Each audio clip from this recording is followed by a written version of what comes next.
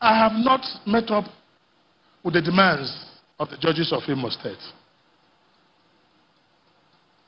Neither have I met up with all that they have asked me to do for them.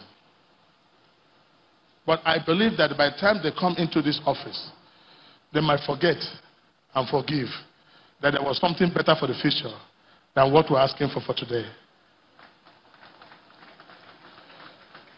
If there's any misunderstanding, which there's not, don't quote me outside, it's a typical story of that man and his wife, but from a very poor family.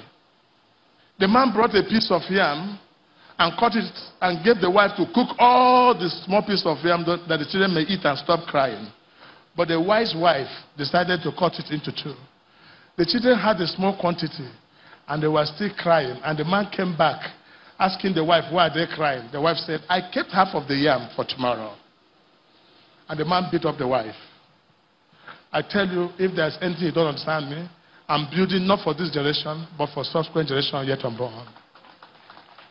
And today, may I proud to say that no governor in Imo State will ever think about building any hospital again in the next 50 years in this land.